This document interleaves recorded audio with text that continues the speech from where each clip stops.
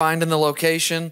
First time we've ever streamed it as well, so good to see a lot of familiar faces and folks who are always in the front row and ready to heckle me, which is always appreciated. But good to see some new faces as well, as we've got our season ticket holders, our Rockney folks here as well. For those of you who are new to this, sometimes we try to keep it light as I open it up and then get out of the way for the folks that you want to hear from. And often that'll be an old picture of Jack dressed up for Halloween or something like that. But unfortunately, it's pretty close to performance evaluation time of year, so we're not doing any of that this year. So I was like, I've got to look for something else to open this up. So I was like, what can I do to kind of get a laugh? And I did have to kind of raise my hand and tell on myself, because you all know the Progressive commercials where it's you're turning into your parents and things like dad jokes. So I was like, how do you open this up? And it actually crossed my mind. I was like, you got to go with something about how, I feel pretty good about our chances today. And I was upset with myself that it even crossed my mind. I'm too young for that, so I thought of that commercial, so I scratched that one from the list as well. But just really want to thank you all for being here. Thank you all for the different ways that you all have an impact on the lives of our student athletes, for you all being all in on the Notre Dame student athlete experience and coming back to campus and supporting us in so many ways. So I'm just here to say a thank you. And while the spring game is an exhibition today, it'll be a lot of fun. The lineup for this Ask Jack is nothing like a spring game lineup at all in terms. We've got Hall of Famers, national champions, and then our fearless leader, who I'm going to pass it off to now, our James E. Rohr, Director of Athletics, and Vice President, Jack Swarbrick.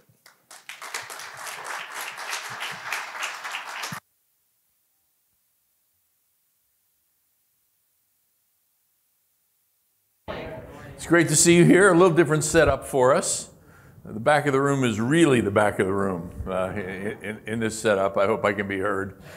Thank you for coming today. It's our first shot at a spring game, Ask Jack, and I'm excited to be able to do it. One of the reasons is it allows me to sort of reflect a little bit on what happened since we were last together. And it's been a lot of success. It's been a bowl game win, a fencing national championship, 2 individual national championships there. Yeah. Let's hear it for fencing, right? A three-peat.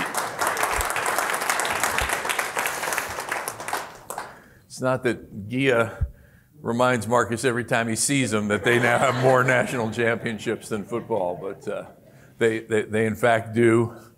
A national champion in track and field that we'll meet in a little bit in this program that helped lead the team to its second highest finish ever.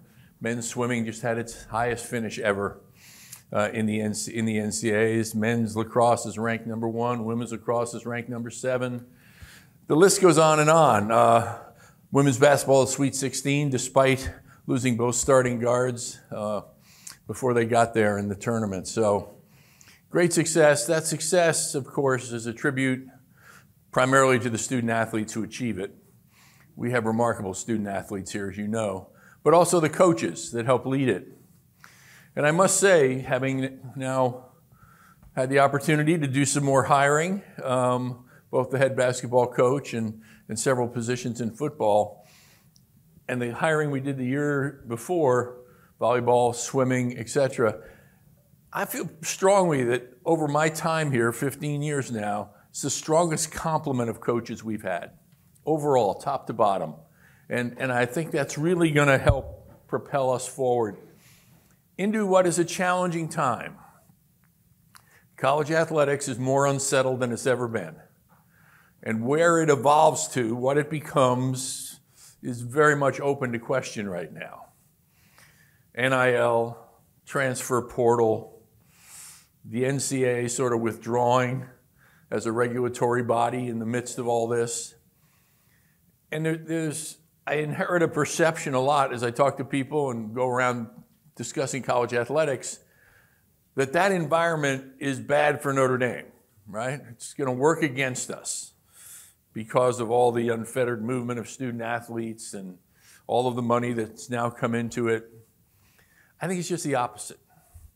I think the more the industry moves in that direction, the more our distinctiveness stands out.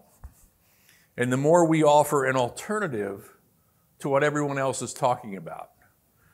I'm seeing that in recruiting. I'm seeing that in the performance that I talked about a minute ago with the success we're having.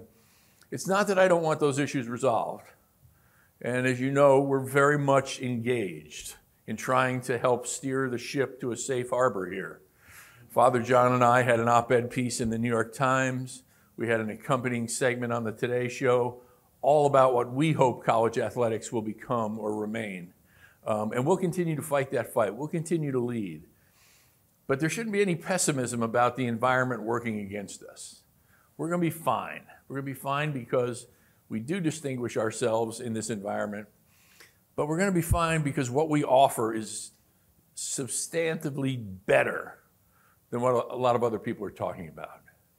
It is still the proposition that coming here isn't an evaluation of what you're going to receive this year or next year in terms of compensation.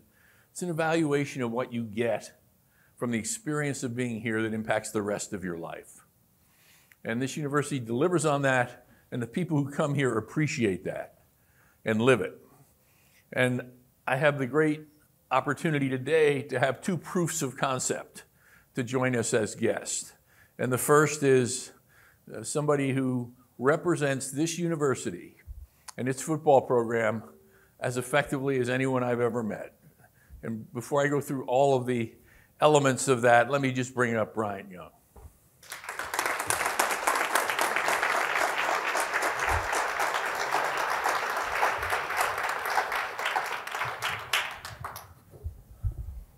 Thank you, Jack. All right, great to see you. Great to see you as well. Have a seat. How's everybody doing this morning? Good. Not too early for you, right? You know, I think we have a very promising defense this year on football, and its defensive line is 8 deep. And if this guy had eligibility left, he'd be the best defensive lineman we have right now. Yeah, well, I don't know. Sometimes I feel like if I even bump into something, I'll fall apart. Yeah, but he was, when he was here in 2009 as a grad assistant, and they'd do drills, and he'd participate in the drills, I felt so bad for the players. It was not pretty. Well, welcome. We were supposed to have Bryant last year, and ran into some God-awful weather. Yeah, terrible weather. Couldn't get here. Couldn't fly in. We were going to honor him at the game and have him at Ask Jack, and we weren't able to do that. But instead, we took the opportunity to celebrate his induction into the Pro Football Hall of Fame in his absence. What was that experience like for you? Wow, it was incredible. Just one, when you think about the body of work and all the hard decisions and sacrifices that had to be made over the course of, even here and then professional career over time, like you see all of it kind of come to fruition. Just, it was well worth it in terms of just the sacrifice, the hard work and all the things, even the low points. And it's those moments that really grow you. And so when you have that flashback and you're able to go through that moment of like, wow, you're being recognized for something you did on the field. But what struck me as I went through that moment, which was incredible, was that I was so grateful for the people that were surrounded, that was in my life, I was surrounded by. And it was just an awesome time to be able to celebrate with them and to be able to be there at that time and to go along that journey with some incredible people, parents, family, coaches, teammates, ownership. It was just an incredible experience that I'll never forget. And so a lot of credit goes to the people that have sharpened me in some shape, form, or fashion. And so I was just grateful to be able to share that moment with them as well. I told this story last night. Yeah, go ahead. I told this story last night, and I embarrassed him then, and I'll embarrass him again. But we all use the phrase Notre Dame man. And recently I used it, and somebody said to me, what does that mean? You're always saying that. Tell me what it means. And I thought there in that instant, how do I do this? What do I say about it? And it became very, very obvious to me how I could do it. I said, watch Bryant Young's Hall of Fame induction ceremony speech. That defines it. And if you haven't seen it, do yourself a favor and do that today. It's easy to find. If you put his name in Google, it's the first thing that comes up because so many people have viewed it. And a remarkable testament to him. Focused on your family largely, right? Mm-hmm. Tell us a little bit about your family. Well, it was important to me. That speech, it was hard to get. I struggled. I struggled getting to that particular topic in that talk for a lot of different reasons. I was going a traditional route and thinking, the more important people in my journey, and just also telling some football stories. And the challenge was also that everything had to be encapsulated in 8 minutes, which was rare. This is the second year that they did this format. And so the challenge for me was to be able to honor and talk about my family, along with thanking the people that were important in my life. And my family is extremely important to me. My mom and dad, lost my mom 3 years ago. She wasn't able to share that memory, but I wanted to make sure that I honored her in a special way. And then my wife, for the incredible job that she's done. I always say that, when you look at coaching or playing, nobody does it alone. You always have a great support, and she's been an awesome support. And she's been there every step of the way, and I wanted to make sure that she was honored in the right way, and that she was recognized for the work that she did over the years and the sacrifices that she made for me and for our family. And so it was important for me to make sure that she was loved, that she was recognized, and that we saw her. I saw her in that moment because the stage also belonged to her. And then to recognize my kids too,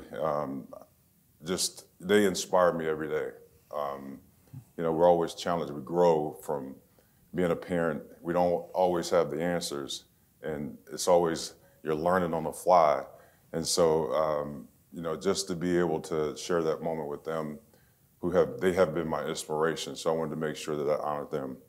And then 6 kids, 3 girls, 3 boys, and we lost a son. And in 2016, and my struggle. I'm sorry. My struggle was before he passed, and he was on his deathbed. His mom and I were talking to him, and he was understanding where he was going, where the train was going, and his fear was that we would somehow forget about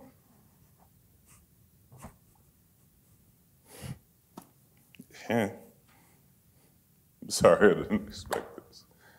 And so I had this incredible opportunity to be able to recognize him and keep a promise that we made to him that we would never, ever forget about him, and how special he was to us. And his time on earth, his 15 years on this earth, was one of the most richest experiences a kid can go through. And we were so grateful for his life and just being able to be his parents. And so I made that promise and kept them. And just an awesome moment to be able to do that. So thanks for remembering that.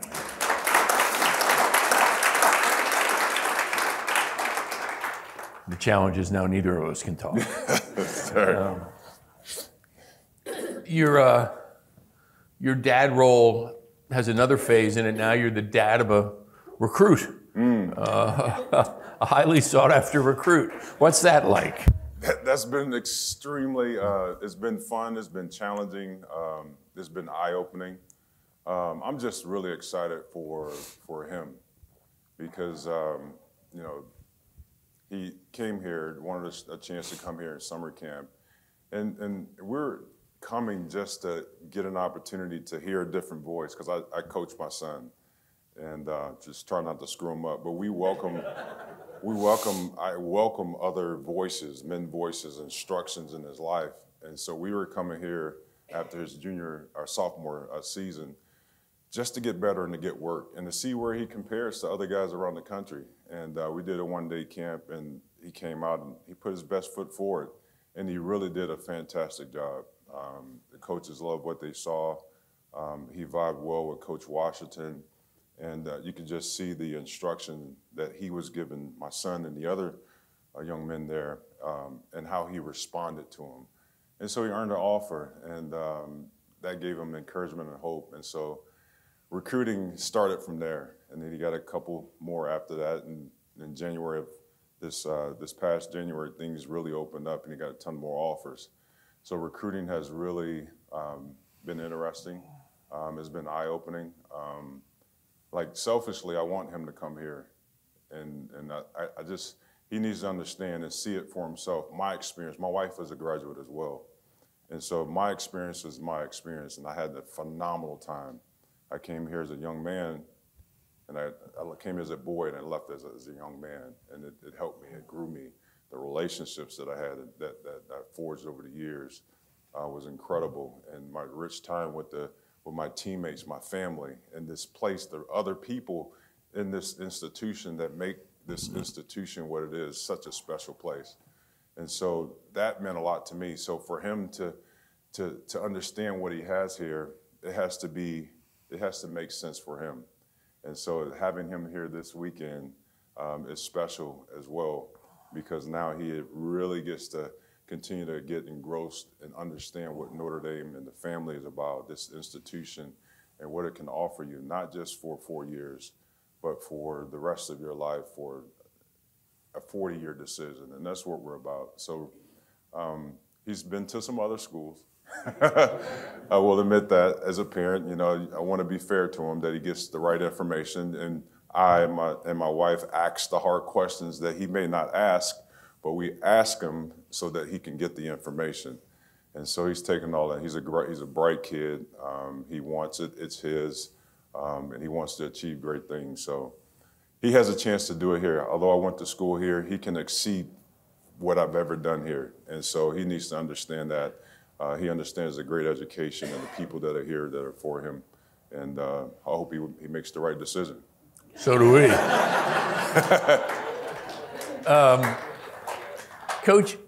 Coach Young and player Young had a pretty good year, right? Yeah. So this past season, we had a chance to play in the playoff game. We beat a team in the regular season that eventually won the state title. We worked our way we had some struggles during the season, but we got to the final game, the state final, and the team that we beat in the regular season, they beat us in the final. And so we had some unfortunate results this year, but we're going to keep fighting. We got some guys returning that I'm excited about, and we're going to go for it. Well, that's great. You mentioned the decision your son has to make.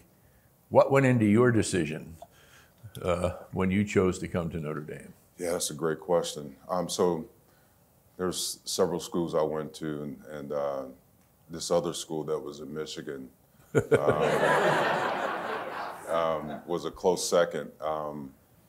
But the deciding factor for me was, even though Notre Dame I grew up in the south suburbs of Chicago Heights, if anybody out there from Chicago Heights, whoop whoop.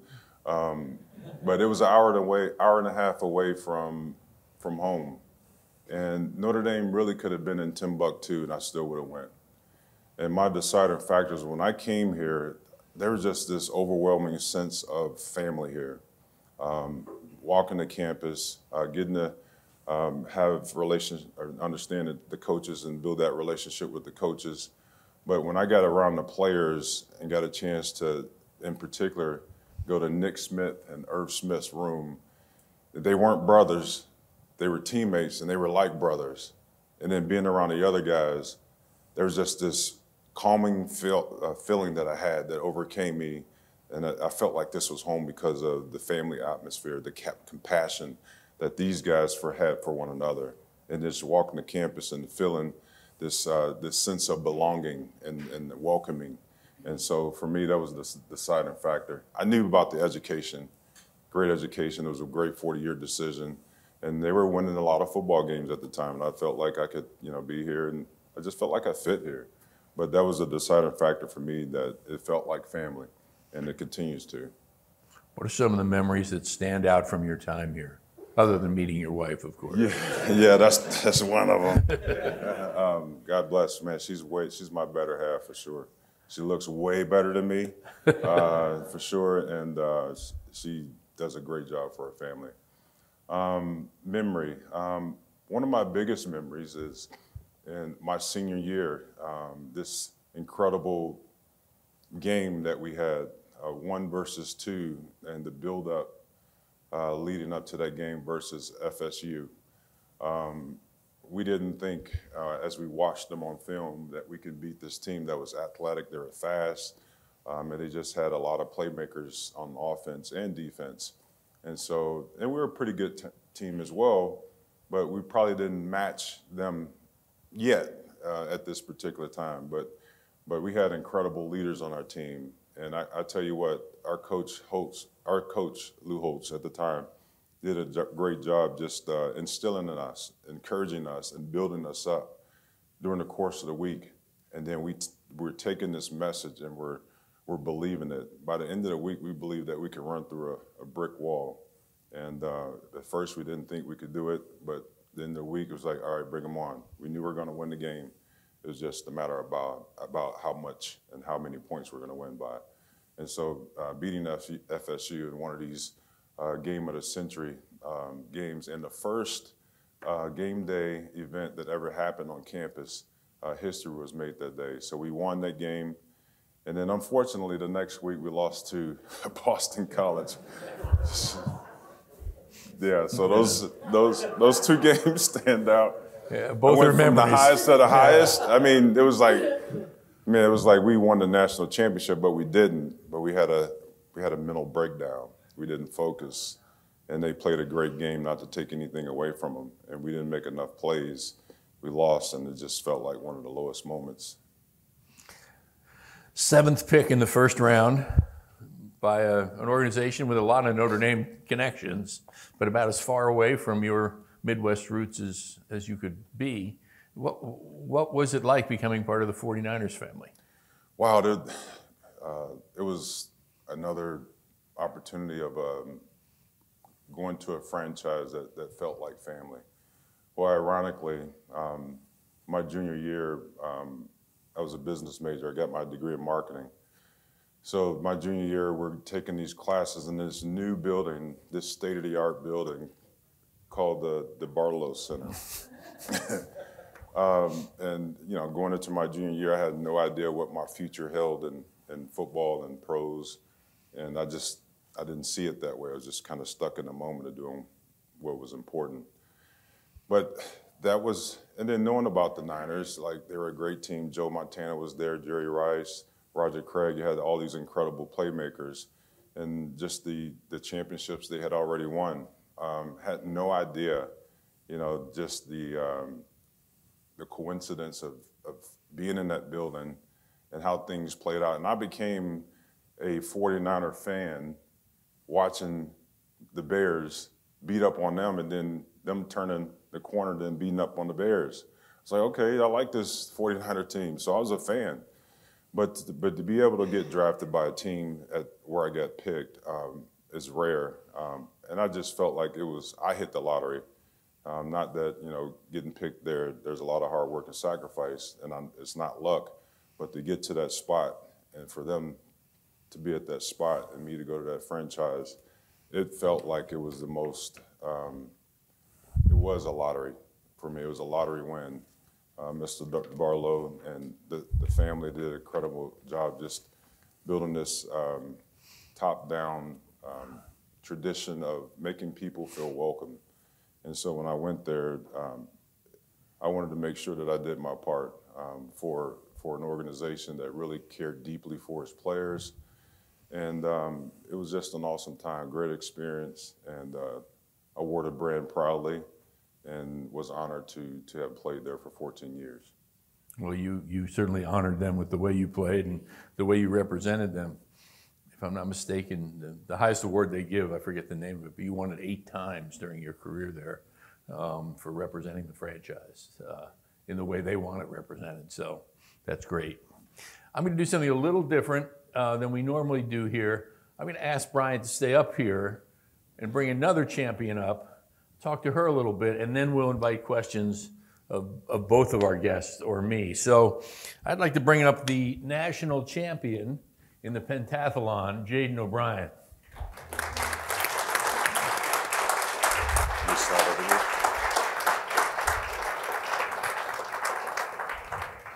So much. How are you? Great. It's great to be here. Say hi to Hey, Bryant everybody. Young. Yeah, Thanks, congratulations. Thank you Oh so my much. gosh. Thank you. I'll let you sit there. Okay, so the first obvious question is, why does anyone choose the pain of the pentathlon? How do you become a pentathlete? So for those that don't know what the pentathlon is, it's 5 events in one day for track and field. So I do the hurdles, high jump, shot put, 200, or I'm not the 200, that's the heptathlon, and the 800. So it's 5 events, and you get about 30 minutes in between. And it's pretty tough. Like, I get this question a lot, and honestly, you know, I would just say I love the grind. I do. I really do. It not very many people can do it. A lot of people get intimidated before they even start, if they've even thought about being a multi. But I love just the different events I can do, and just being able to do like so many different events. Like, I don't know, it kind of separates me from other people, I guess you could say. Yeah. Take us through this year's championship competition. How did you feel going in? At what point during it did you think, hey, I'm going to be the national champion? So it has been a journey to get here. I guess I'll just start my freshman year. So freshman year was the COVID year. We social distancing, masks, everybody knows how that was. I got quarantined 4 times, and I missed about, in total, over a month of practice. That was a really hard time for me. Because I came in to Notre Dame, you know, like on fire, just ready to make a difference, ready to make an impact, and just, I was ready to go. I was like, let me just do this. But having to, you know, stay in quarantine for that long, it was a challenge, but I accepted it. There were so many times where I would work out in my room, so I would do like 1,000 push-ups a day and run on my bed, like stationary, like up and down, like on the bed, doing sprint workouts. If you saw me, you would have thought I was insane. That's commitment. So freshman year, I was leaving my last quarantine, number 4, and it was 2 days before the ACC championship. And we get to the ACCs, and I'm warming up for the first event. It's the hurdles. And my leg just felt like off. I just remember feeling it felt like a block of wood. And it's my right leg, which is my jumping leg, my trail leg in the hurdles. It's the most important leg. And as I was warming up for the hurdles, I come out of the blocks, and I feel like a snap. And I was like, oh, no. And this is about, I don't know, 10 minutes before the start of the hurdles. And so I quick, try to find my trainer. She's not there. I'm like, okay, here we go. So what ended up happening was I tore my quad. And I didn't know it at the time. I thought it was just, I don't know, it's just sore. So I took some pain meds and competed at ACCs, ended up getting second. Yeah, just a positive. Thank you. But Nationals was 2 weeks after that. So we get back to campus, and I get an ultrasound done, and they're like, yeah, you tore your quad. And they're like, you don't have to go to Nationals. Like, we don't want to force you to do that. And I'm like, absolutely not. Like, I will be at Nationals. There's no way I'm sitting this out. So the 2 weeks leading up to Nationals, I wasn't able to do any event work, and that's big because there's so many things I do. I wasn't able to run. I had a bike. It was tough because I'm this freshman going into the biggest meet of my life, not having practiced for 2 weeks, and seriously injured. I'm like, okay, here we go. So the Nationals was in Arkansas, and I remember getting to the hotel and just being like, God, I need you right now. I don't know how I'm gonna do this, but please help me. And long story short, get to Nationals, and I PR'd in all 5 events, placed 4th overall, set a new school record. And yeah, so that was a great first experience at Nationals. So then after that was outdoor season. So track has 2 seasons, indoor and outdoor. The outdoor season, I'm a heptathlete, which means I do 7 events. So you do all 5 plus javelin and the 200. And that's over 2 days. So had a great outdoor season and ended up qualifying for the Olympic trials. And that was just unbelievable, just competing against just such great athletes, but such great people. They were so professional. They were so kind. So I'm just like a little kid, like compared to these like really big people. I was like, oh my gosh. So that was great. So that was freshman year. Sophomore year, it was a great season, won ACCs this time. But this time at nationals, I had food poisoning. Yeah, so it was the night before. I didn't like my routine, as most athletes do. You got a routine, you don't mess with it. Had my spaghetti and salad, but was throwing up the whole night. I remember in bed, like not being able to move. I had to get up, early for the meet, and I'm like, I can't even get out of bed. How am I supposed to run an 800? So we get to the meet. I'm like trying not to pass out because even warming up, it was just brutal. And my coach, I love my coach, Coach Z, he's amazing. But he was like, no, you got it. Like, you're fine. I'm like, oh my gosh. Like, just let me do this.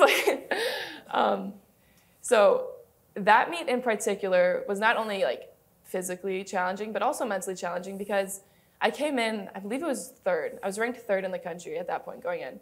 And, I'm a competitor. Like, I want to be the best. I have that drive. And so I wanted to like win, right? And the first two events didn't go great. I think I was literally in last place. And I'm like, oh my gosh, like okay, what are you gonna do? Like, what are you gonna do? Like, you can either make this meet a nightmare or you can turn it into something that you'll remember. And so after shot put, which is the third event, I got some momentum back, had a good long jump, and my 800 was solid enough to where I got bumped into fourth place. So I finished fourth again. So going into this year, I was like, all right, 2 fourth places, I'm done with it. Like, let's just go for it. And I truly believed, I came into the season with really high goals. And I've always had high goals. Like, my goal is to be an Olympian, and I want to run professionally. Like, I have these goals, and I have the work ethic to get there. But I told my coach, I'm like, Coach, like, I want to be a national champion. Like, I want to be a national champion. And he's like, I know. I'm like, you got to help me get there. And he's like, I know. So, the process to get to this championship, it was just as much physical as it was mental. I developed a new sense of confidence because you have to believe in yourself, to do great things. And so leading up to the meet, it was in Albuquerque, New Mexico, which is in altitude. And for those that don't know, altitude affects running. You just get tired a lot easier. That's just like another hurdle you have to overcome. And so the week leading up, I got so many, the altitude's gonna affect you, like, get ready, it's gonna hurt, stuff like that. I'm like, okay, please don't tell me that. Like, just don't tell me that. And I actually get altitude sickness. So I was a little worried that, this is like another thing that I have to deal with. Luckily, I ended up being fine and it was all good. But what changed for me this year, as I went into the national championship, it was I had my higher why down. I knew why I was competing. And for me, that's to glorify God. I come from a Catholic family. I have 5 brothers, 1 sister, Irish Catholics. The drill it in ya. And so I knew that, regardless of how the outcome went, I was just like, God, I'm just going to glorify you, and I hope it's enough. And that kind of took the pressure that I was feeling and the pressure I had on myself. It lessened it by a lot, and I was able to go into the meet okay, let's see what you can do. So that was a long answer to a short question. That's awesome. There's certain irony in the fact that the number of push-ups you did in a day is exactly what I've done in my lifetime.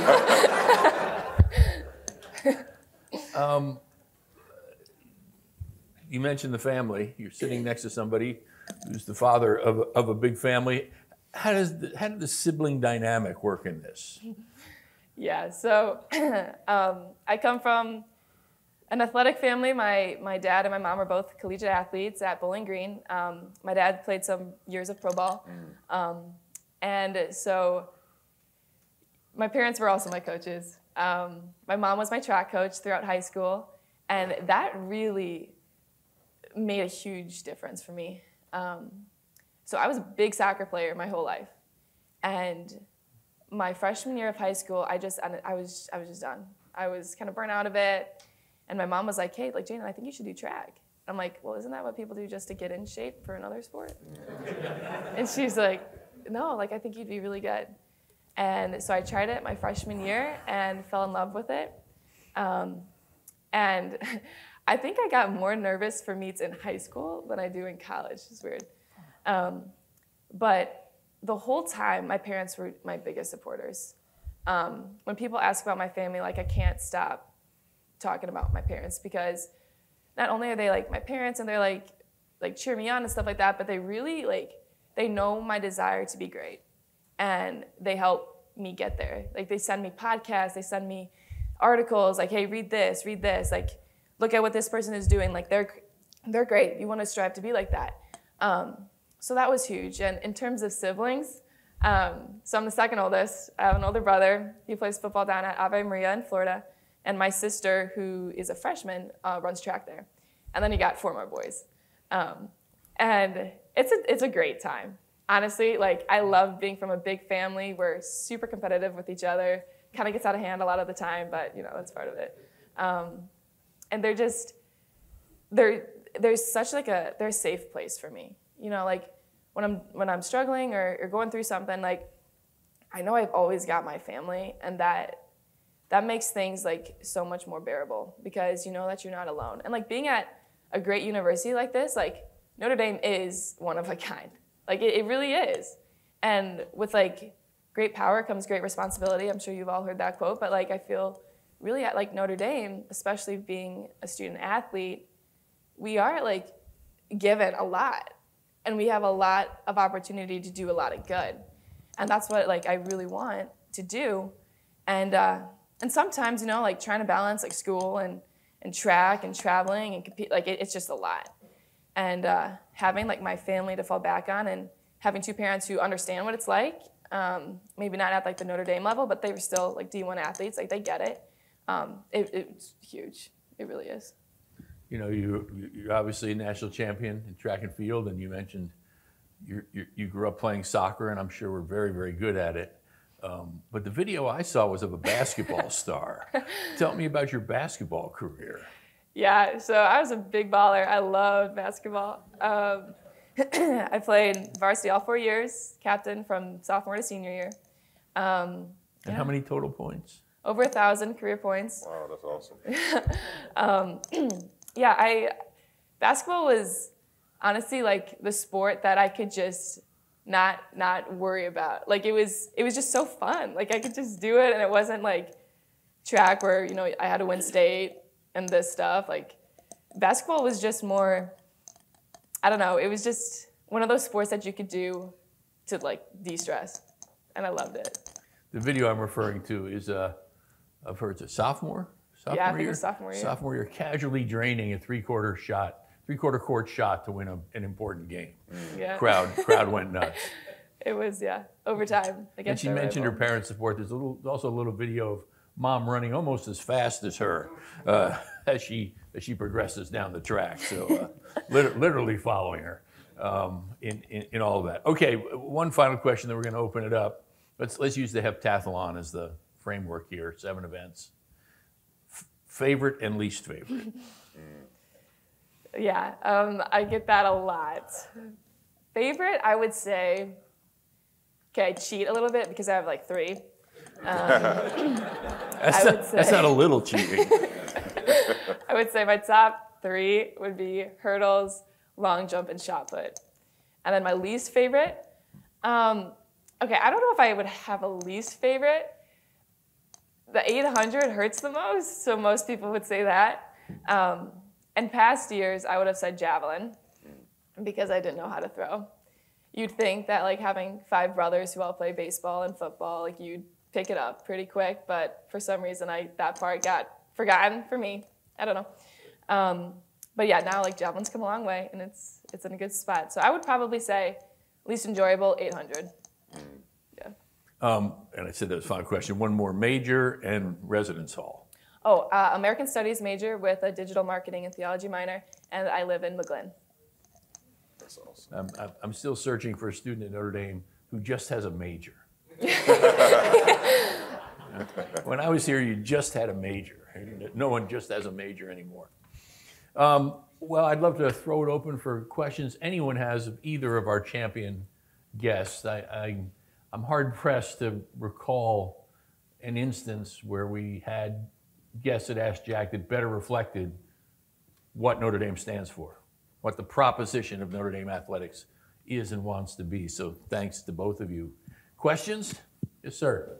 Bryant, do you stay in contact with Irv Smith? I do. Because his son chose not to come to Notre Dame. Well, and that was a big discussion, I think. yeah, you know what? I'm glad you mentioned that. I don't know if the interest was there from here for him at the time. And so, you know, his opportunity was at Alabama. They loved him more, and not that they didn't love him more, like they didn't like him as much here. And so he chose to go to Alabama. I think he wanted to come here. I don't think he had an offer at the time to come here. Yeah. So had, he would have been here because he was all in. Yeah. Oh, that's very interesting. Yeah. I have nothing to do with deciding who gets it. But Irv's a great guy. He's kind of one of the salt of the earth guys. Just a great teammate, friend, doing really good things in his business right now. So yeah, he's a guy to stay in touch with. Sure. 2 questions for Bryant. Number 1, can you do 1,000 push-ups?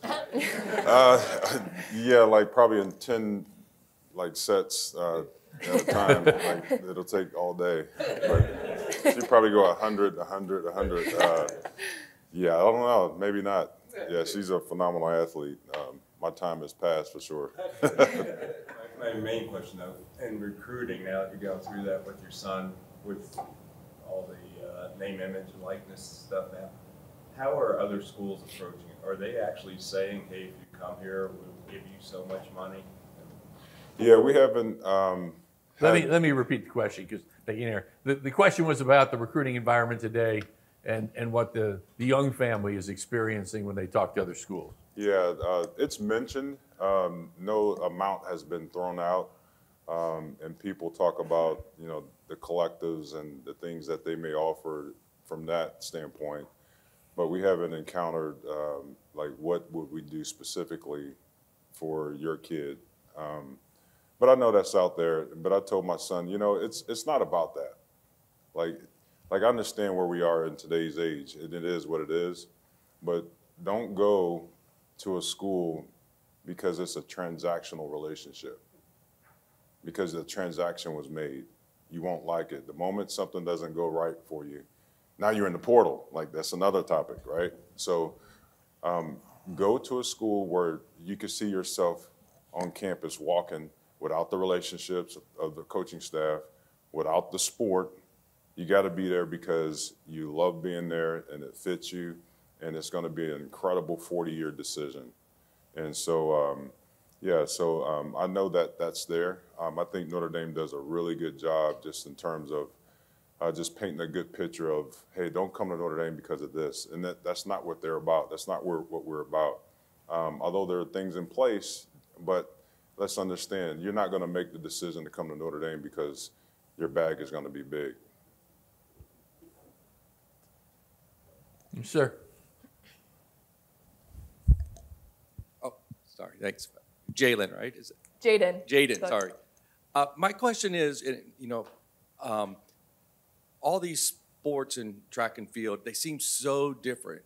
Shot put, totally different muscle groups than the 200 is basically a sprint probably. How do you train for such a wide variety of things where most people specialize? They're either sprinters or long distance runners or shot putters. Yeah, so practices are long. Practices are around like 3 to 4 hours a day. We break it up. So usually what we do is you take 2 to 3 events per day. So for instance, like Mondays will be high jump, hurdles, and a hard 800 workout. Tuesday will be shot put and jab. Wednesday it'll be long jump and another like a sprint workout. Thursday it'll be shot put again and high jump. So you balance it, by doing like 2 different things. And it takes a lot of reps. It definitely takes a lot of reps. Like I'd done it a few times in high school, but not a whole lot. So my transition from high school to college, that was a big learning time, because not only like do you have to understand the sport, but you have to get the technique down. And technique is huge, especially for events like high jump, javelin, honestly, all of them, hurdles. So it takes a lot of time. It takes a lot of just repetition, watching videos of other people doing it. Yeah, so I would say it's reps. Is it lonely? So luckily I have 2 other girls who do it with me. So not really, but I guess like for me, I'm just kind of like dialed in during practice. So I don't really worry about I'm not talking to this person. I'm just more like, okay, let's just focus and get it done. Because I watch our distance runners, and there's like 14 out on a run. Right? Yeah. It's a little different for you. Yes, sir. Yeah, Brian, what are your thoughts on the transfer portal? The transfer portal, I think that needs to be, and Jack may totally disagree with me. I think it's good in a sense. As I alluded to before about the transactional relationships, like if you're not at the school for the right reasons, and the moment something goes wrong and doesn't go your way, you have an out, and you get to change your mind. You get to take your ball and go home, so to speak. I think it's good in a sense if there isn't an opportunity, or a new staff comes in and they may not want you back for XYZ reasons, and they give you an opportunity to go in the portal. I think it's good in a sense if, on the flip side, if there's a need, and there's some guys that are looking to go to another school because they have a better opportunity to play, there's a lot of benefit. I think there should be a one-time, if you're an undergraduate, you can do it one time as an undergrad, but if you're a graduate, you can do it one time. So I think there may need to be a little bit of kind of bringing it back in a little bit, because there's a lot of guys that are just doing it because they're not feeling a certain way, and they want to change their environment and don't want to stick out the process. Back in our day, that wasn't the deal. You had to go through the tough times. Those are the growth moments you need in your college career. The hard times is what really forge and build your character. And so when you don't have that adversity and you're able to make those type of decisions and move and go to another environment, it's not always good. It saturates the locker room. If you don't have a solid locker room, it can. And then, just in terms of bringing in the right character kids too. So I got a mixed bag of feelings about that. We institutionally, we have sort of an overarching principle that we try to apply, and that is we want the student who's an athlete integrated into the university so the experience is much like every other student as it can possibly be. So when we look at a number of these things, we ask ourselves, if you're going to draw a distinction between one group of students and another, you better have a compelling reason to do it, right? So Father John in 2015 in the New York Times argued that student athletes ought to have the right to monetize their name, image, and likeness. Why? Because every other student on campus could. So why should this subset of students not be able to? That's sort of our governing principle, right? Now, did we expect NIL to come in with no regulation, no rule, and become what it is, which has nothing to do with name, image, and likeness? No, we didn't. But that's why we supported it. We took the same position on the transfer. Every other student at Notre Dame has the opportunity to transfer if they want to. Student athletes should have that same opportunity. Again, in theory, it was fine. It unfortunately arrived coincident with NIL. So now, instead of a student making a decision because the coaching staff did change, or because they had not wound up at the place they should have wound up in, they're being recruited away and into the transfer portal. You would not believe the amount of contact our student athletes and their families get from other universities, encouraging them to leave Notre Dame. it's a really unhealthy situation. Now, fortunately, the vast majority of student athletes who come here choose to stay. We have a much lower rate of students transferring out. When you have a coaching change, we saw it in volleyball, we saw it in men's basketball this year, you'll get transfers, and we understand that. But generally speaking, we have very few. The reason we have very few, beyond the fact that we attract extraordinary people like the two people who are with us today, is that, much as Brian articulated, most of our student athletes pick the university. Yes, they pick the program, and yes, they pick the coach, but they pick the university. And that's a constant for them, and that's why they stay. Let's go back here.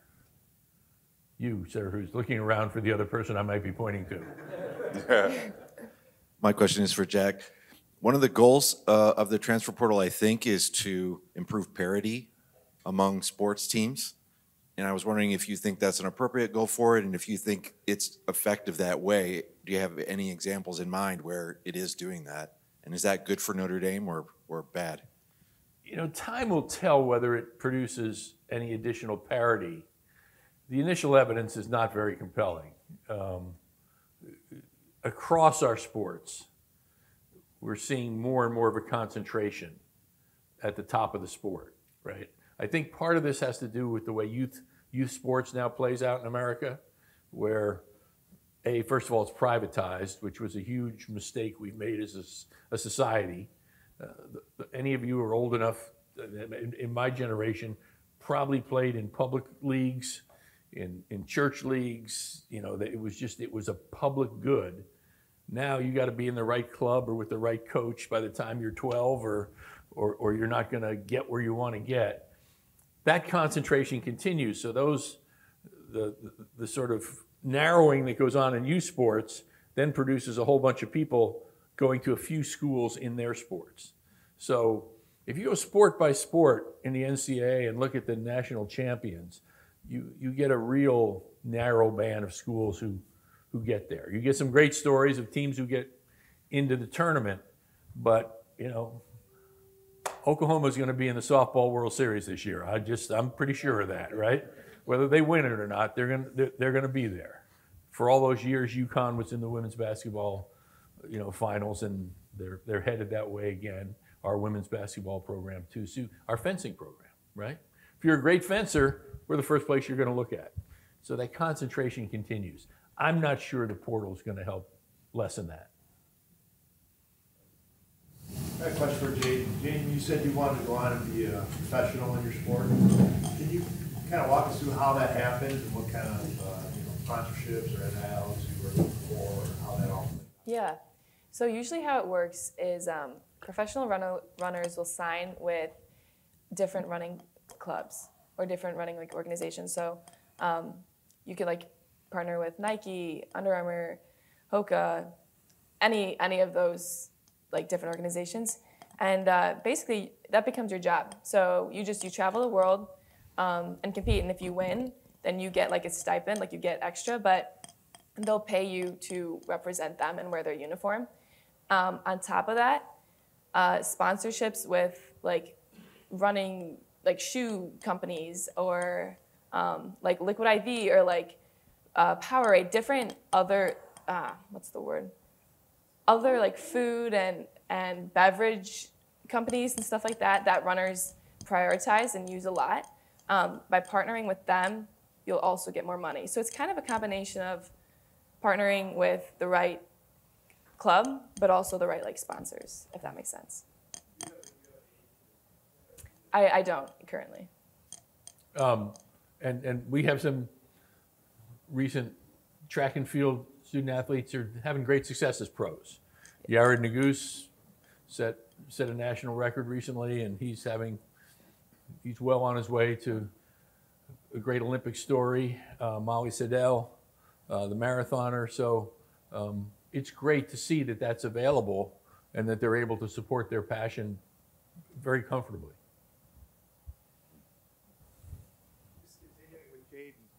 Congrats again on the national championship, but you also mentioned that you have aspirations to be in the Olympics. Can you talk about what your next steps are as you pursue that dream? Yeah, absolutely. So the next Olympic trials is next summer. So after this season ends, so I qualified for USA's. So after the NCAA's in June, I'll be competing in July at the USA's. And then after that, hopefully I'll either make a world team or U23 USA team. After that is done, then my focus shifts to the Olympics. So this summer will be a big training period for me.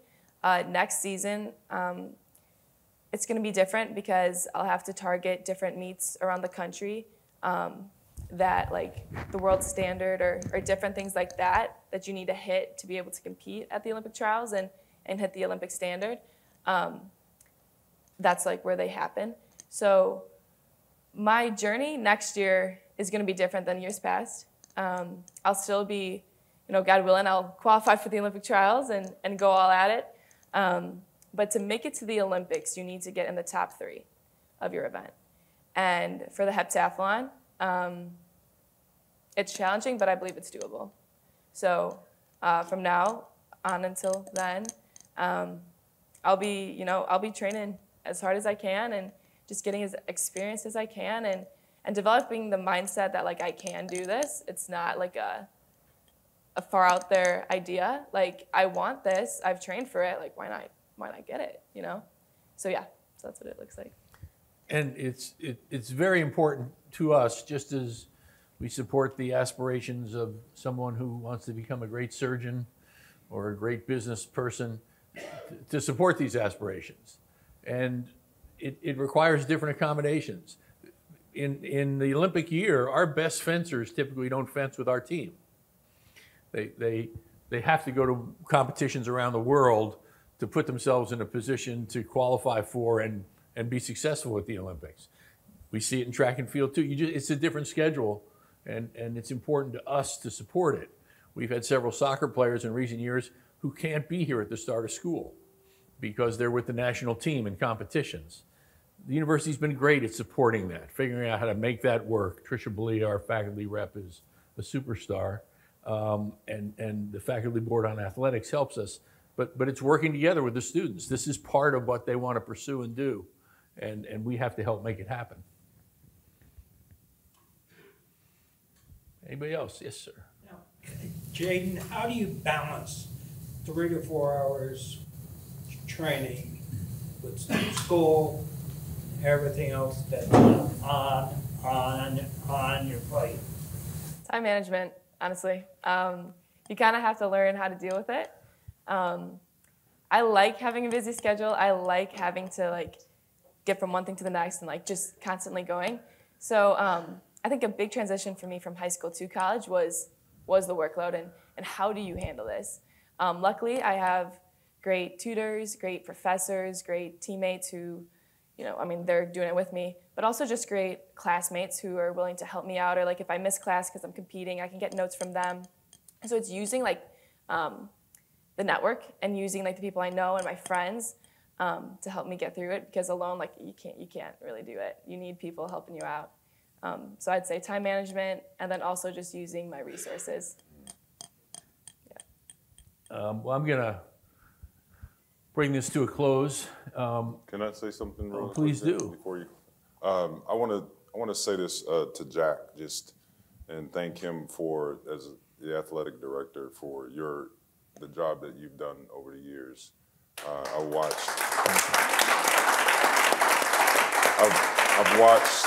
watched your vision and the people you brought into the fold, and how everything is coming to fruition. And it's amazing to see the changes, the forward thinking, and just where our university is heading from the athletic side. So thank you, Jack, for the job that you've done over the course of your career here. Thank you very much. I was going to note something I think a little similar, and that is, the thing that struck me about these two extraordinary people, and I see it in everybody who reaches championship level, who attains where these are, is they have a why that drives them. And you heard those articulated, right? It's not just I want to be good. They were motivated by very specific things that they wanted to honor through their athletic performance. And I see that in everybody who reaches this extraordinary level of being the best. And hopefully Notre Dame helps bring that out in people, but the truth is the raw material we get to work with is pretty extraordinary, and this is a great example of it. Thank you all for being here, and be Irish.